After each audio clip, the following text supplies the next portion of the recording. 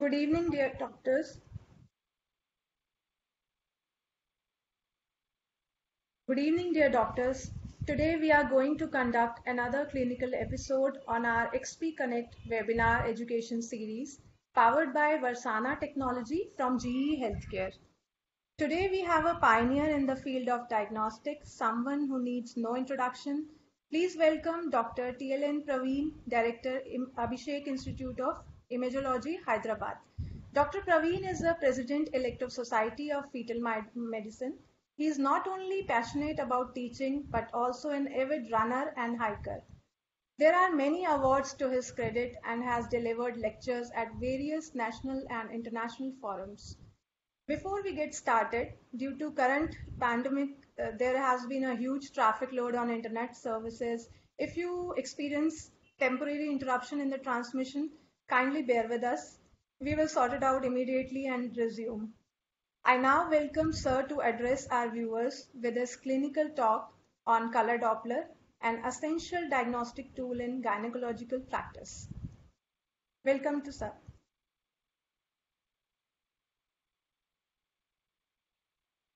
Yeah, just 1 second. I'll just share the screen. Yeah, sure, sir.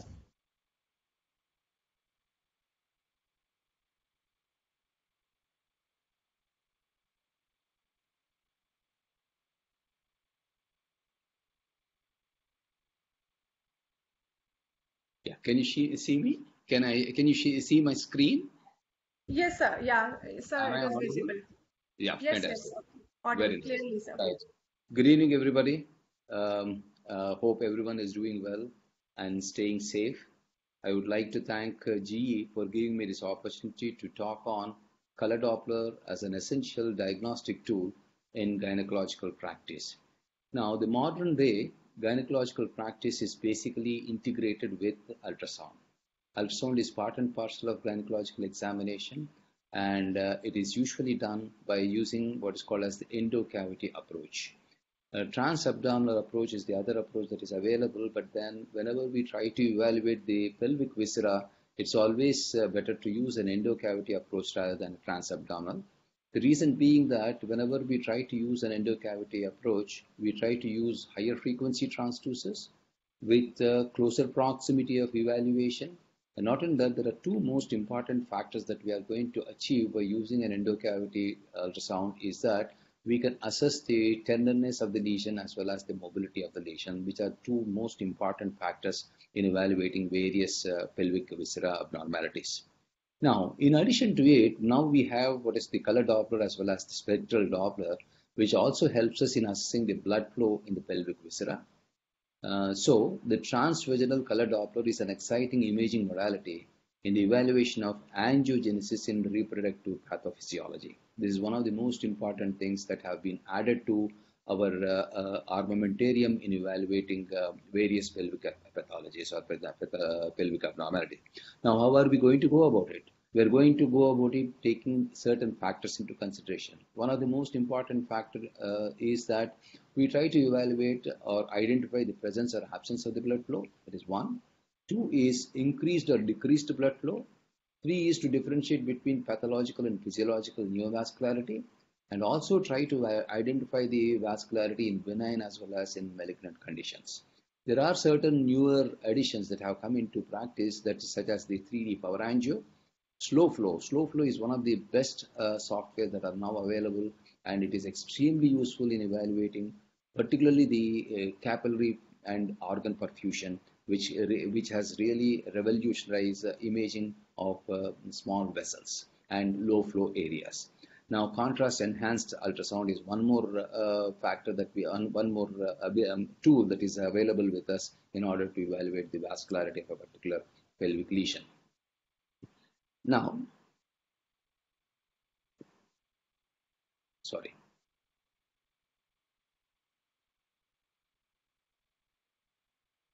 I think there is some hang up here. Sorry, I think there is some hold up here. Yeah, okay. Now, before we go into the clinical applications of ultrasound or color Doppler, we need to understand about angiogenesis. What is this angiogenesis? Angiogenesis is nothing but a formation of new blood vessels, which is also known as neovascularity. And how does this happen? This neovascularity or angiogenesis, how does this happen? This happens either by formation of new vessels or by activating quiescent vasculature to produce new blood vessels.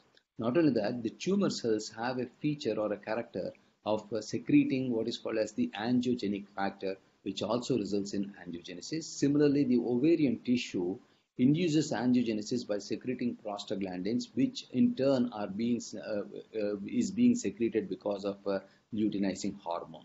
So these are the various ways by which the angiogenesis takes place. Then we have now we need to understand and differentiate between normal vasculature and abnormal vasculature. There are certain features which are very, very characteristic to particularly when you have an abnormal vasculature. The features are that usually the vessels will have varied caliber. As you can see in this microscopic image as well as the slow flow demonstrated here, we can see that the vessels have got certain areas are narrow, certain areas are grossly dilated. That sort of varied caliber will be there.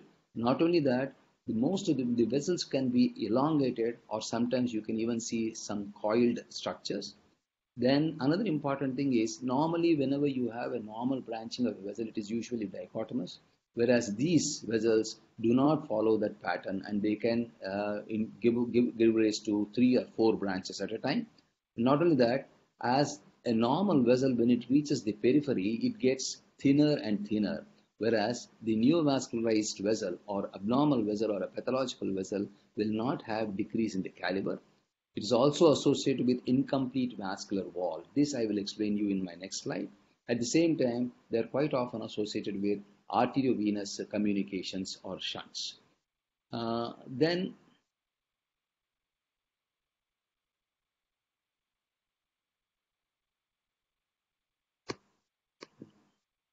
is it moving now?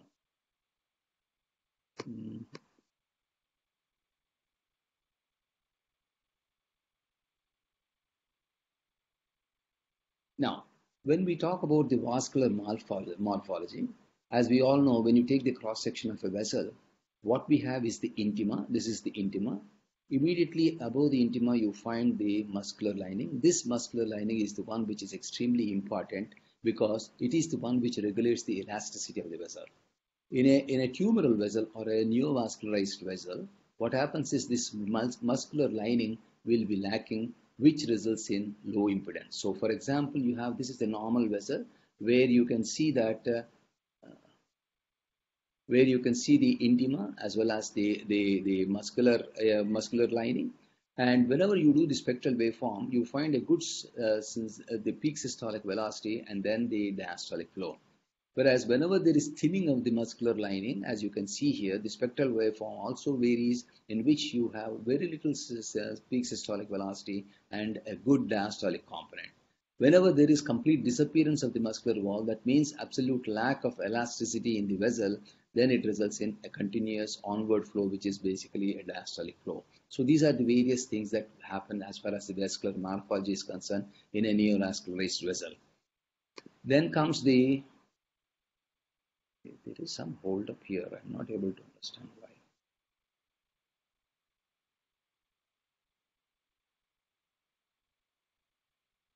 Now, once after understanding this vascular morphology, the most important aspect of using color Doppler in evaluating pelvic viscera is to have proper settings, mission settings. The reason is that we need to set our color Doppler properly so that we all know that the pelvic vasculature is a low flow vasculature. So in order to cope up with that, you need to properly set your mission. First and foremost thing is you try to identify the area of interest on grayscale. Once it is identified, then you take a large color box, and using this large color box, then gradually reduce the size of the color box so that it focuses only on the area of interest. And once that is done, then you need to reduce the color box properly so that a small color box improves the frame rates as well as the pulse repetition rates. Not only that, this improves the detection of low flow, which is characteristic of pelvic vasculature. So that is the reason why you always need to have a small color box, which will, in two ways, it will be helpful. That is, one is that it increases the frame rate so that the resolution will not drop down. Two is that it increases the pulse repetition rates so that you can identify the low flow areas. Now, what are the various settings that we need to be aware of, and your familiarity with your mission knobs is extremely important in order to properly set your mission. First and foremost thing is the filtration. We need to use low filters, as the low filters are the settings which are used for low flow patterns, and particularly flow in the pelvic vessels and veins are low flow, and it helps in assessing the tissue perfusion also. That is one. Second thing is the persistence. Color persistence should be moderate color persistence. The velocity range depends on the vessel you are interrogating, and because the flow in the vessel or the velocity of flow in the vessel is what is important, which decides the velocity range which you are going to use. Particularly when we take the velocity in the pelvic veins, it is almost about 10 centimeters per second, whereas in the pelvic arteries and the peak systolic velocity is 10 to 50 centimeters. So quite often the velocity range which we use is about 3 to 6 centimeters per second. Then whenever we try to interrogate the vessel by using a spectral Doppler, where we need to identify the angle of insolation. The angle of insolation should always be less than 90 degrees, because the PI and RI are angle independent, but the peak systolic velocity is angle dependent. Now, another important factor is using a small gate, sample gate. That is, whenever you try to sample a vessel, the gate should actually appropriately fit into the vessel which you are interrogating, as the pelvic vessels which we are interrogating are very small, and so what you need is a small gate so that you can visualize, you can sample the vessel properly. Then most important thing is the pulse repetitive frequency should always be about 6, but some people use 0.3 and I always use 0.6. So these are the various mission settings that we have to be aware of and we have to be familiar of. Then comes the spectral waveform. Once you have identified or visualized the vasculature of a particular structure, then the flow impedance is assessed basically by taking into consideration the PI, that is the pulsatility index and the resistive index. The pelvic vessels are very tiny in caliber and they are tortuous. That is the reason why quantitatively to assess the amount of flow that is taking place in this becomes very, very difficult, because there will be a lot of superimposition between normal and abnormal vessels. That is the reason why we try to subjectively evaluate the flow pattern, taking into consideration what is called as the color scores. Once you take the color scores, these are color scores are subjective ones. If you want to objectivize the color scores or the flow pattern, then we need to use what is called as the 3D power Doppler, and this 3D power Doppler is useful in assessing the perfusion indices such as the vascularization index, VI, which tells us the number of color voxels in the region of interrogation. That is very, very important. So when you want to assess the amount of voxels, the color voxels that are present in a particular area which you are interrogating, then we need to get what is called as the vascularization index. And to get the color values of all the voxels which are seen in the area of interest, we get what is called as the vascularization flow index. So these are the two objective parameters which can help us in assessing the amount of flow. Now coming to the clinical applications. First and foremost thing, the commonest clinical application which we try to use in our day-to-day practice is patients referred to us with abnormal uterine bleeding. FIGO has come up with a wonderful classification of various causes which are responsible for abnormal uterine bleeding. They have coined what term which is called as the PALM coin, in which the PALM group of the causes are very discrete, that is the polyps, adenomyosis, leiomyoma and malignancy. They are discrete, they are structural, which can be measured and evaluated by imaging techniques. Whereas the coin component of the causes are entities which are not defined by imaging techniques, that is non-structural, like coagulopathy, ovulatory dysfunction, endometrial, iatrogenic, and there are certain things where it is not yet classified. So these are the various things that we have to keep in mind. Now, let us start off with the various components of abnormal uterine bleeding. One of the most commonest thing that which we come across in our day-to-day practice is the endometrial polyps. When we take the endometrial polyps, it accounts to abnormal uterine bleeding in almost about 39% of the premenopausal women and 21 to 28% of postmenopausal women. First and foremost thing that we try to confirm the morphological appearance of a polyp by doing a 2D with saline infusion sonography, or sometimes you can even couple it with 3D saline infusion sonography so that it confirms the presence of endometrial polyp.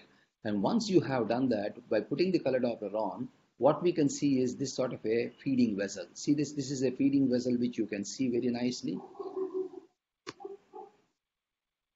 Okay, I think this video, yeah, this is the feeding vessel which you can see. Once you have a feeding vessel like it, which is known as the pedicle artery sign. This is the pedicle artery sign. Once you can demonstrate a pedicle artery sign, you are more than sure that what you are dealing with, the abnormality within the uterine cavity, is basically a polyp, and that confirms the diagnosis in almost 100% of the times. The next common cause which can result in abnormal uterine bleeding is the adenomyosis. Adenomyosis, basically on grayscale, we very easily diagnose by finding what is called as the asymmetric enlargement of the uterus, presence of myometrial cyst, and at the same time the obliteration of the endomyometrial junction. And not only that, what we have is what is called as the rain in the forest appearance. Now, once you put the color Doppler on, what we find is that there will be increased vascularity. So you can see that there will be an increased number of penetrating vessels, tumorous, tortuous vessels throughout the involved area. So this is very, very typical of an adenomyosis. But whenever we have a focal problem, that is the adenomyoma, morphologically it is usually ill-defined, that is one. Second is that there will be mixed echogenicity and there will not be any mass effect, at the same time no calcifications. Now we have, once you put the color Doppler on, what we find on color Doppler is that we find that there will be intratumoral vessels. So that is very characteristic of an adenomyoma. Coming to leiomyoma, the characteristic grayscale features of leiomyoma is that it is usually a well-defined lesion and it has a mass effect. At the same time, quite often you do find some calcifications in them. When closely related to the endometrium, it displaces the junctional zone. Once you put the color Doppler on, you find this sort of a skirting vessels. These are the very characteristic skirting vessels which you find in a leiomyoma. You don't find intratumoral or intralesional vascularity in a leiomyoma. So these are the most important characteristic feature in differentiating between a leiomyoma and an adenomyoma. Now, not only that, when you put the color Doppler on, the most important thing is it is very extremely useful to differentiate or identify the size and location of the myoma. At the same time, it also helps in what is called as umbilical artery embolization, that is by identifying the predominant side of the blood supply. That is, when you take this as spectral sampling, you find that there will be lower RI and higher PSV or EDV on that side of the supply vessel. So once you find that one, it is really helpful to do a uterine artery embolization. Not only that, hypervascular fibroids respond better to uterine artery embolization. So these are the features that we have to keep in mind while differentiating between an adenomyoma and a leiomyoma. And color Doppler helps in not only differentiating between the two, but also helps in actually localizing the lesion, assessing the size. At the same time, the dominant vascular supply can be identified, which is greatly useful in utilizing management by umbilical artery embolization. Next important factor that we have to keep in mind is the clinical problem which we keep in mind is the leiomyosarcoma. Morphologically, it has almost similar features as that of the leiomyoma, but only thing is on CD, on color Doppler, we find that there will be intraluminal vessels, intratumoral vessels, as you can see here, and these tumoral vessels have a characteristic neovascularity, as I have demonstrated to you. This is the slow flow pattern that you can see. This is the power Doppler, in which you can see varying calibers of the vessels, tortuous vessels, elongated vessels. The bifurcation is almost obliterated. I mean, the normal bifurcation pattern is not seen, and then the terminal vessels are not having reduced caliber. Not only that, these intratumoral vessels will have decreased resistive index as well as the pulsatility index, and at the same time there will be increased peak systolic velocity. So these are the features which are very characteristic of a leiomyoma or leiomyosarcoma. Now, coming to endometrial cancers, which is again one of the most important things that we have to be very cautious about, and we have to identify them as early as possible. Whenever we try to evaluate the endometrial abnormalities, the features which we depend upon are the quantitative assessment of the endometrial thickness, that is assessing the endometrial thickness, then the qualitative, that is the morphology or echogenicity of the endometrium. Third one is the endometrial midline echo, and distortion of the endometrial midline echo, which is usually a linear echo, will also give you an information regarding the endometrial abnormalities. And sometimes there will be obliteration of the endomyometrial junction. At the same time, color and power Doppler are extremely useful, because on color scores, which is subject to, we can identify the abnormal vascularity of the endometrium, which can indicate to us the possibility of a malignancy, and we can also identify the different types of vascular pattern. Now, these are the color scores that can be used in evaluating the color flow in the endometrium. Whenever you put the color Doppler and when you don't find any flow, you call it as color score 1. When you find minimal vascularity, you call it as color score 2. Moderate, color score 3. And abundant, we call it as color score 4. Now, another thing which we have to keep in is not only that, we can see on ultrasound, as we can see here, when you put the color box on, you can see that there is no color flow in this particular area, so it is color score 1. Whereas here you can find that there is minimal color score, minimal flow, and which is suggestive of minimal flow and moderate flow, and at the same time the abundant flow. So these are the various examples subjectively which we can characterize or differentiate between the color scores, and which will tell us about the vascularity of the endometrial lesion. Then comes the vascular pattern. The vascular pattern can be very varying. One, it can be having a single dominant vessel without branching. Two, it can have a single dominant vessel with branching. Sometimes there may be multiple dominant vessels from focal origin. Sometimes there can be multiple dominant vessels from multiple origin. Sometimes the vascular pattern can be scattered, circular flow, as you can see in the adenomyoma, in the fibroids, and irregular branching when you see whenever there is an irregular growths in the endometrium, and color splash is one more feature which we have to keep in mind. Now, these are the examples of a single blood vessel with branching, multiple focal areas, multiple global vascularity, and then we have what is called as the scattered vessels, as you can see here. Then we have the scattered vessels as well as the circular pattern, which you can identify putting the color Doppler on. Now, whenever you find this sort of a pedicle artery sign or the feeding vessel sign, which I have already described as far as the polyp is concerned, once you have identified this sort of a flow pattern, you are very sure that you are dealing with a polyp, not with a malignant growth of the endometrium. Now, the other features of cancer is that the endometrial thickness will be more than 5 millimeters. So you need to couple or use these features along with the vascular pattern, which we have already identified either as a color score or the vascular pattern, to come to a conclusion or the diagnosis of a endometrial cancer. Quite often what we find is that the endometrial thickness is more than 5 millimeters. It will be hyper, or so what we said already is that you depend on the quantitative assessment, qualitative assessment, and then the endomyometrial junction. So the endometrial thickness should be more than 5 millimeters.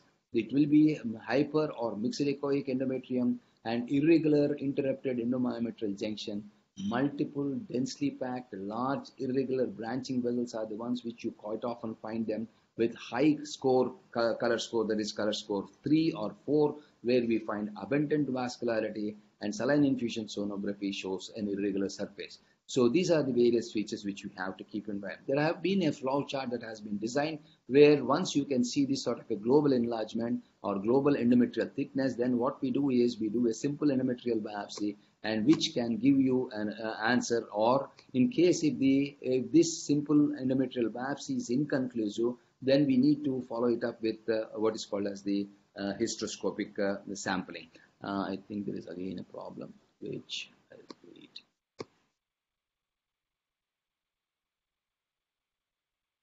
It's getting hung.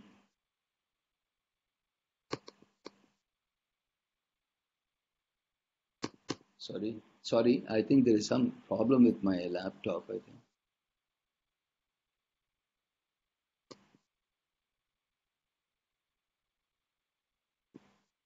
Shall I again come back? I think there is some problem. I'm getting a hold up here. Yeah, that's okay, sir. Yeah, sorry. I'm sorry. Extremely sorry. That's okay, sir. Yeah. I'll just again come back. 1 second. Yeah, okay.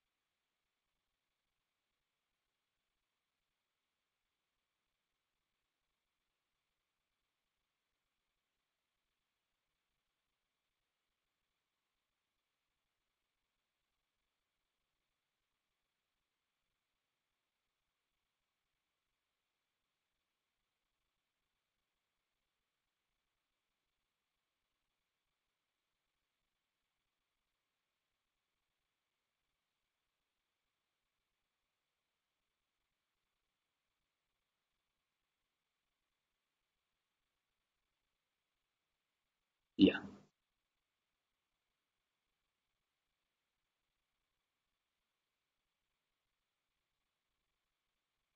Can you see my screen?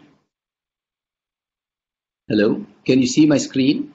Yes, sir. Yes, sir. We can see, sir. Yes. Once. Yeah. Yes.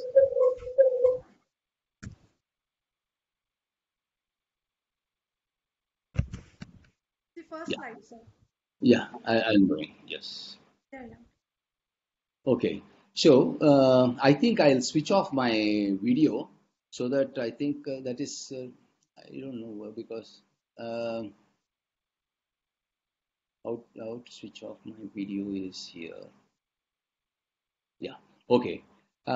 So what happens is that whenever you have this sort of a global thickening of the endometrium, you need to do a simple endometrial biopsy. In case if it fails or the sample is insufficient, then we need to do what is called as diagnostic hysteroscopy. Whereas whenever you find a lesion which is actually having endometrial thickness, when you put the color Doppler on and when you find there is increased vascularity, then you need to think in terms of doing an operative hysteroscopy. Now, there are situations where the endometrial thickness is more than 5 millimeters or unmeasurable. As you can see in this particular image, it's an unmeasurable endometrial thickness. And in that situation, what we need to do is we need to put the color Doppler on and find the feeding vessels. Once the feeding vessels are done, then you do a simple endometrial biopsy. And if the simple endometrial biopsy is inconclusive, then what we need to do is again, then we need to do what is called as the diagnostic result. So this is the flow chart that is available in order to identify the various, to categorize these endometrial malignancies. Now, there is one more interesting thing that we have to always keep in mind is what is called as the invasion. Particularly whenever you find the endometrial malignancies, we need to be bothered about the myometrial as well as the cervical invasion.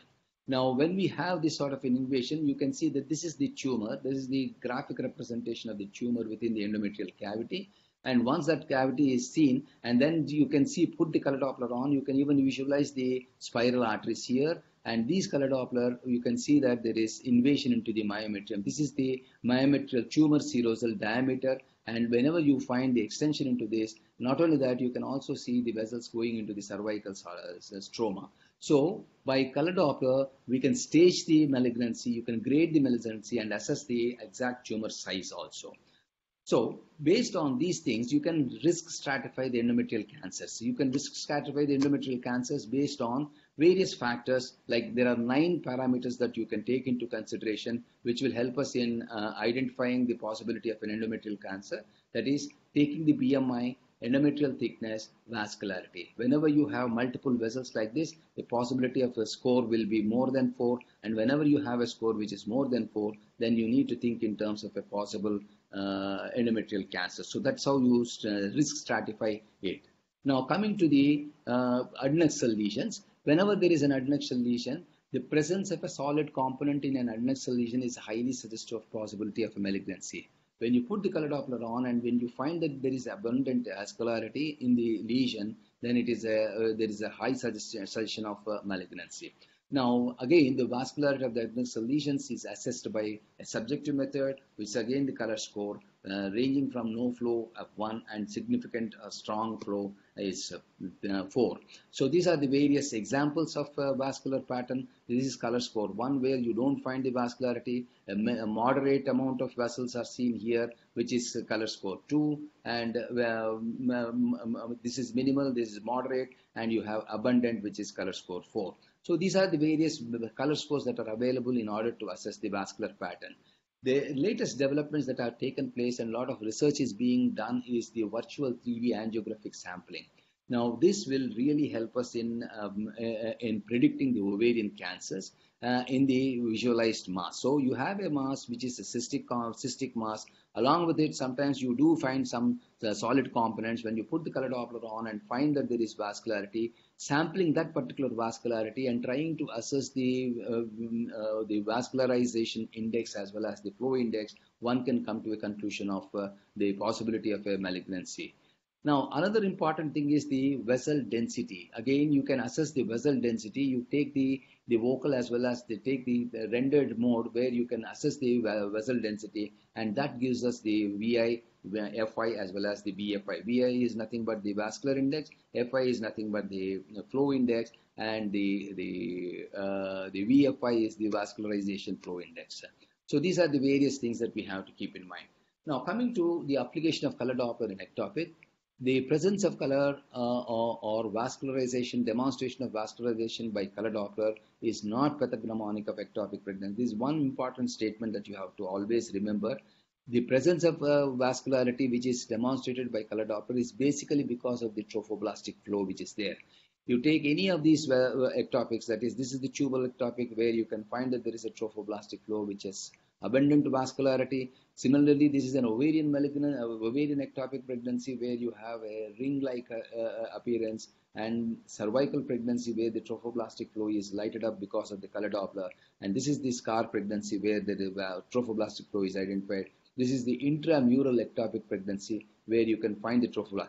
This is confirmatory in the sense you find a morphological feature of a gestational sac or a yolk sac and presence of the abundant vascularity, which tells us that there is a trophoblastic flow. So whereas when you have a quite common presentation of a tubal ectopic is that you find a mass like a heterogeneous mass, where you put the color Doppler on, you have an abundant scattered vascularity, which is extremely typical of an ectopic pregnancy. You do not always see a gestational sac with a fetal node, but you just see a mass and you find that there is abundant vascularity, then you know that you are dealing with an ectopic pregnancy. Another important application, whereas as a complication of what you do in these conservative management of ectopic pregnancy, is to give systemic methotrexate, and this can result in marrow depression as well as myometrial pseudoaneurysms. This is a classical case where you can find that there is the cystic area within the myometrium, and this cystic area shows a turbulent flow. And on color Doppler, you can confirm the diagnosis of a pseudoaneurysm. This I have borrowed from one of my students, that is Dr. Upasana. Thank you for this slide. And now coming to the pelvic congestion syndrome.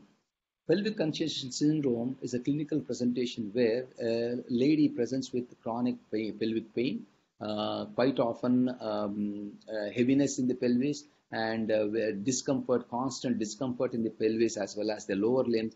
And you put the color Doppler on, and the Doppler provides dynamic information regarding the venous blood flow. And the criteria to diagnose pelvic congestion syndrome is that you find dilated ovarian veins which are more than 4 millimeters in diameter. There will be dilated tortuous arcuate veins in the myometrium. So ovarian veins are dilated, the myometrial veins are dilated, pelvic veins are also dilated, and the flow is definitely the venous flow is more than 3 centimeters per second. So this is the classical grayscale imaging where you find lakes of vessels, and you put the color Doppler on in the ovary, you find that this sort of a vascular pattern, and in the myometrium you find abundant vascularity, which is very typical of a pelvic congestion syndrome. Now, as I said, you not only use color Doppler in identifying the vascularity, but also the absence of vascularity is an important clue in identifying torsion of ovary. Now, whenever you don't find a flow within the affected ovary, you need to think in terms of torsion. But then remember, quite often you may not find that because the arterial flow can be demonstrated because of as the torsion could have been involving only the venous as well as the lymphatic components. Whereas not only that, the ovary has got a dual arterial supply, so compression of one vessel may not cause a complete avascular ovary. So that is one thing which we have to keep in mind. More than finding an avascular ovary, it is important to find the adnexal torsion, in which what you find is rounded hyperechoic mass with multiple concentric hypoechoic stripes. Now, when you put the colored Doppler on this sort of a mass, adnexal torsion mass, then what you find is that you will find reveal circular as well as coiled, twisted vessels, which is called as the Whirlpool sign, which is highly suggestive of an adnexal torsion. So this is a classical example where you find an ovary which is definitely enlarged. Not only that it is enlarged, not only that it is enlarged, but also you can find that there are certain prominently displayed follicles which are extremely characteristic, which is what is called as the follicular rim sign. And then you find what is called, uh, uh, then you find when you put the color Doppler on, you find this sort of a hyperechoic mass. Not only that there is a hyperechoic mass, you find concentric hyper and hypoechoic areas, as you can see here, and these areas are very typical. And when you put the color Doppler on, you find that there will be a loop of vessels which are seen in these hypoechoic areas. So this is a characteristic feature of a what do you call it, as a Whirlpool sign. I don't know, this video is giving trouble, I think. Anyway, let me go to the next slide.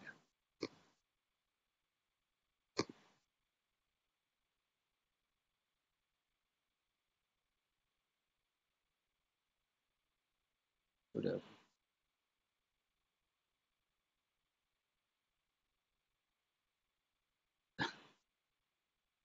Sir, your screen is No, not. I know. Well, no, I'll come back again. Yes, sir. Once. Yes, sir. Done. Yeah. No, you cannot see my screen now. Can you see my screen? Yes, sir. Yes, sir. Now we can see. Yeah. Uh, It's blank. well, yeah, blank. I know. Why is it blank? I don't know.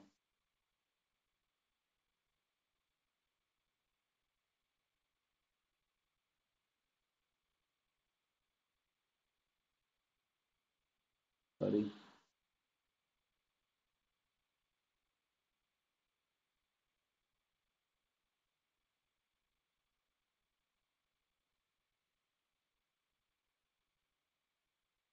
It's hanging quite often. I don't know why.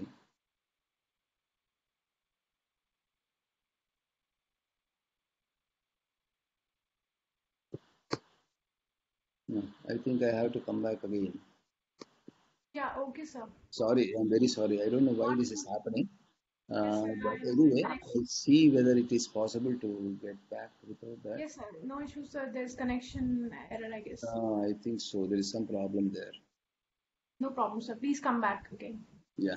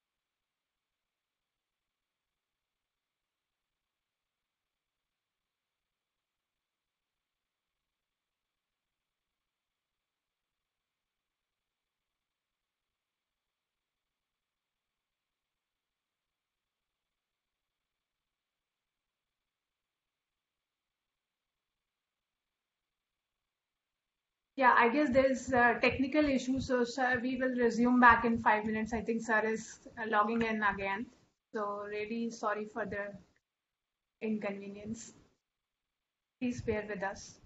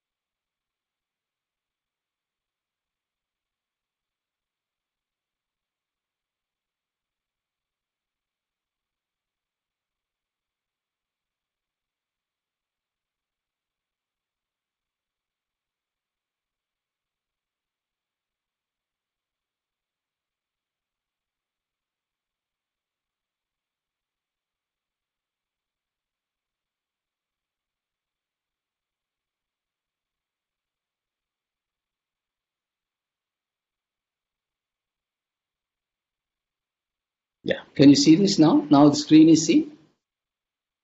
Is the screen visible? Yes, sir. Yes, sir. It's visible, sir. Now Right. visible. Okay. Now, the next important thing is the color Doppler in infertility. This is one area where really ultrasound has made a great impact in evaluating this infertile couple. Now, whenever we try to evaluate this infertile couple, the basic problem is that we need to evaluate various factors such as the uterine anomalies, which particularly evaluating the septal or subseptal abnormalities of the uterus can be evaluated and the management strategies can be planned. Not only that, the intrauterine pathologies, which we have already discussed, such as the polyps as well as the fibroids, adenomas, can be evaluated by using color Doppler. Then to some extent, the tubal patency can also be used, can also be assessed, which I will show you as I take you through the lecture.